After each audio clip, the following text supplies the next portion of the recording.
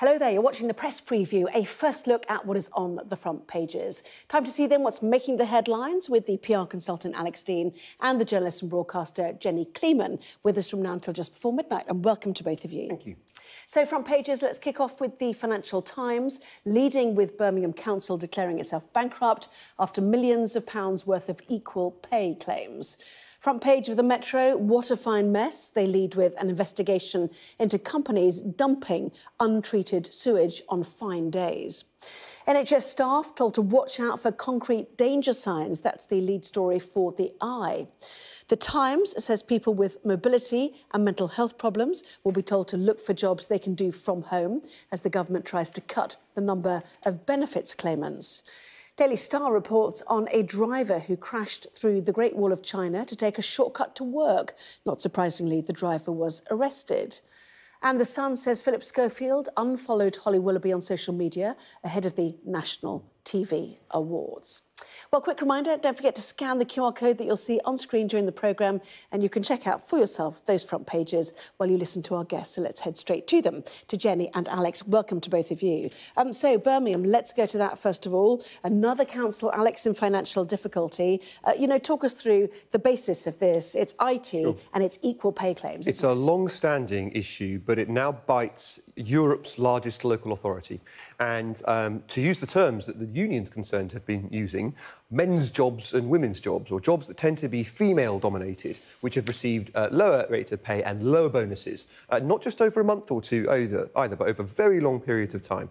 And Birmingham, whoops, would you believe it, opened a cupboard, looked in an envelope and found they had another £760 million of liability outstanding. Having already paid out, I think, £1 billion pound figure. Yeah. And what this has meant is that effectively, using Section 114, they go back, they pare down what they do to an absolute minimum of council activities. If you live in Birmingham, don't worry, the council still exists, they're still going to do their basic responsibilities, and it's an open plea to national government, now come and help us out. So an awful lot of things that the council normally does will be abandoned, essential services will not be. So do you cut the grass in parks? What sort of, clearing and cleaning will be underway? Who knows? As Alex said, the conversations are underway. It's not the first council that has had this issue, though. No, but it's a very large council, largest in Europe, 1 million people affected by it. I would just say I don't necessarily agree with this headline. It declares itself bankrupt after equal pay drains resources. You could put it another way, which says after failing to pay women what they were due meant savings for years that they now have to pay back. I mean, this is completely avoidable. This is mismanagement. There's also £100 million worth of lost money from this botched IT failure. And it's a real shame because Birmingham was meant to be having this golden decade after the Commonwealth Games last year. You would be very worried if you were living in Birmingham, and some of the people from the most deprived households in the country do live in the area that is looked after by Birmingham City Council. The worry is that this is a sign of things to come. There are other local authorities who are using their reserves for day-to-day spending, and there is this eternal tension between local government and central government. Central government thinks local government manages things badly. Local government thinks central government doesn't give them enough money. There will always be this backwards and forwards, but there has been a real strain on finances in the decade of austerity for local government organisations. Well, I was going to raise exactly that. Are we once again seeing another austerity legacy story? The schools is one, as we know, which we'll come on to in just a moment. Here we are, though. We know that councils lost some of their treasury cash during this period, and ultimately, they couldn't make it work long term. Well, Jenny is definitely right. There's a tension between national and local government. You're also right, that's been with us for as long as we've had both forms of government. Unfashionably, I'm a strong believer in local government. I think we should devolve more and let local governments make more decisions. But to be clear, a greater settlement would just have meant more money for this payout, which almost certainly still wouldn't have been met. This is a huge liability. 1.7 billion, even if they've been given a quite significantly larger grant over years, they still wouldn't have been able to meet this. Add on top the incompetence over the £100 million IT debacle. It's very difficult to see this as anyone else's fault than Birmingham Council. Well, I think I heard they were £800,000 short after, Treasury withdrawals of cash. Woking was another council that was building projects as well. Yeah. As you say, more possibly to come. More to come on the RAC issue too, concrete. Yes. Now we're turning our attention to the NHS, to hospitals. Start looking out for it, they're told. the anatomy of a story. What are we on? Day 3 of this. It's now, the focus is on the NHS. There have been pictures all over the news of hospitals propped up with, you know, temporary scaffolds, iron bars. Terrifying if you're a patient in there. Also, we've been talking about the prison estate. We've been talking about military barracks. This is going to be going on and on through successive government departments. And it is incredibly worrying and also totally avoidable because people have been banging on about this kind of concrete for a long time. And there is a lot of buck passing. The fact is, I think, if you are the Secretary of State for Education or for Health, the buck should stop with you, regardless of who might, on paper, be responsible. We started with schools because nobody wants to see children in their classrooms being crushed by a ceiling falling in. Next, we have the NHS. Nobody wants patients in that position. Prisoners don't have a choice of where they're going to be. It's going to go on and on, maybe in order of emergency. But, you know, we saw this coming. People have been reporting on this for a very long time and, you know, secretaries of state should have acted sooner. And in hospitals, of course, this has been explicitly known for longer. There are hospitals which have these metal kind of girder things that have been put in place. When they thought these ceilings were a bit more stable than it turns out they are, they put in these, including in, like, operating theatres and down long corridors and so forth. So this has been a feature of some hospitals for some time. I have a different bet about where it goes next, given my background, which I think magistrates' courts are very likely to be the next one. If you think about the round of court closures that we've seen in recent times, what got closed was the nice Victorian building that could plausibly be turned into a hotel and didn't come up to disability access standards. And what the work got moved to was the 1950s to 1990s type concrete building. And we've already got an enormous backlog of work in our court system because of coronavirus. Close the courts because of this. It's going to get even worse.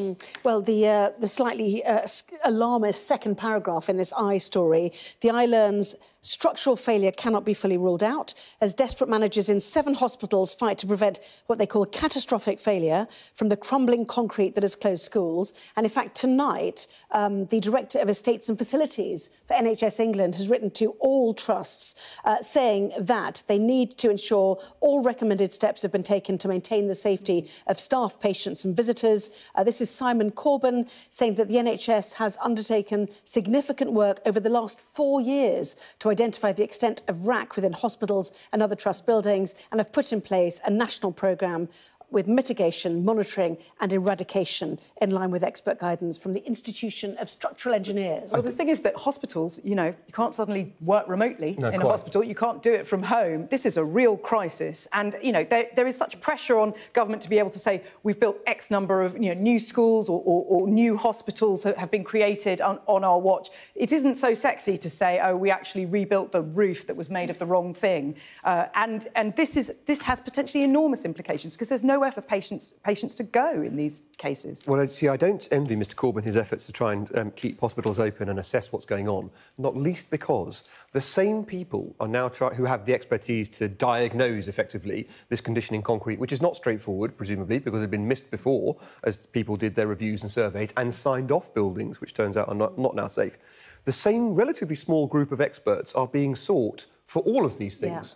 So if you're, even on the facts that, as we know them so far, which from the Secretary of State for Education seems to be that things which have been signed off now seem unsafe, if you're going to have the seal of assurance that this building is OK, who is going to give it to you? Because the same small group of professionals being pursued by hospital managers, school managers, those in charge of the prison estates, courts and so forth, council buildings. It's the next new business to be in, obviously, isn't it? But the complexity, because you might have asbestos there, you can't just drill in and see if there's RAC. You've got to go in the right way. And perhaps, you know, Gillian Keegan needs to bear that in mind when she tells schools off for not responding to the questionnaire. Just very quickly on that, did she open a Pandora's box? Did she jump the gun? Who sanctioned her with this decision to close these specific schools, the 104, you know, that we heard about? You know, what of other... Was the rest of Cabinet warned about it, do you think, before they returned on Monday to Westminster? Don't know. And whilst we're always fascinated by process stories, most people tend not to be. But I tell you what, it's the flip side of what Jenny was saying about the buck stopping somewhere. If the Secretary of State was presented with facts like this, and, you know, basically the roof may fall into a classroom full of children, I'm glad she acted as she did. OK, safety first. To the Times now. Energy discounts for customers who back local wind farms. The government, one might say, coming kicking in, screaming to changing the rules for England, at least, to theoretically make it easier for onshore, so on land, wind farms to be built. And the idea is that you reward communities, you give them payback, which we see in other parts of the world, like oil, rich areas. I think this sounds like quite a smart idea. This isn't part of policy yet. This is one of Michael Gove's ideas, which is that local communities, if they accept onshore wind farms, that maybe they should have reduced bills. I think this is a good idea. This is sensible. We need more of this kind of thinking. Then people can choose to move into an area and have cheaper bills, even though there's a wind farm. I mean, I find all of this quite depressing in that, as I always say, I was old enough to remember COP26 less than 2 years ago, when everyone was saying, onshore wind farms, it only takes 2 years to put one of them up. If we had been able to do this 2 years ago, we would already have them. It is a cheap form of energy. It is the quickest new form of energy to put up. It is ridiculous that it's taken this long for these amendments to this bill to be made. More of this, please. We need energy independence.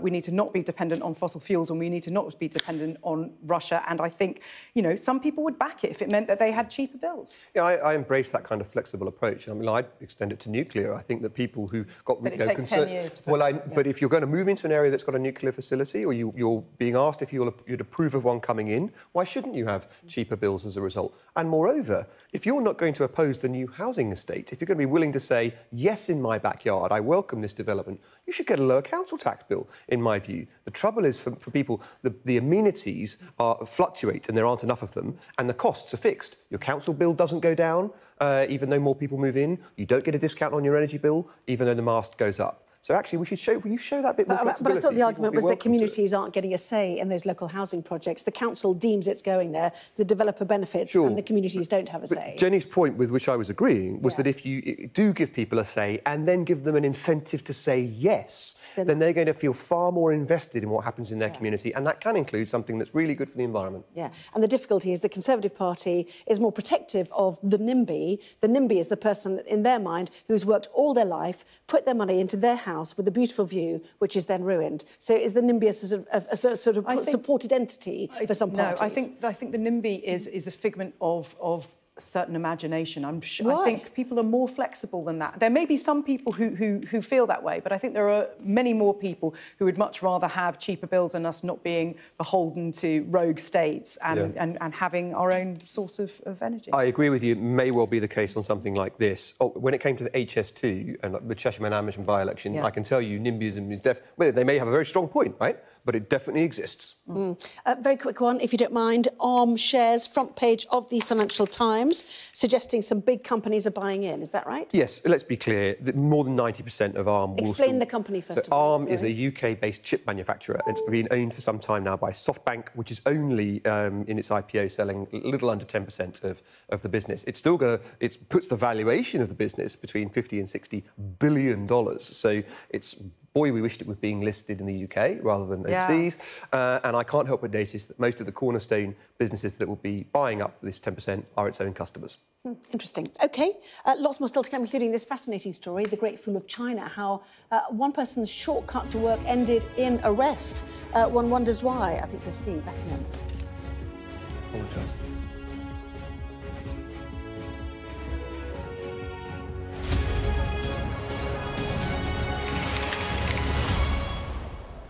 Returning to our press preview now, Jenny Cleam and Alex Dean are here with me. Goodness, what are we going to next? I think it might be the weather. Yes. Isn't it? Anyway, Jenny. It might be 32 degrees tomorrow. This country, this summer has been ridiculous, just as the kids go back to school.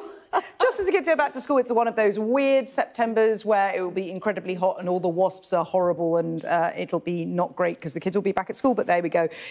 This warmth follows, as it says, the 6th wettest July on record and a disappointing August. Temperatures back to average next week. But it does feel like the weather has gone bonkers. Well, but don't we every year get like it's a glorious Indian summer. Who ever saw that coming? Except it happens every year. Yeah, it's because the climate is changing. That's the thing. Well, we have great sympathy for all those in Greece, in Skiathos, British tourists trapped, trying to find out about their flights as well. So we'll keep covering that for now, both of you. Thank you very much indeed.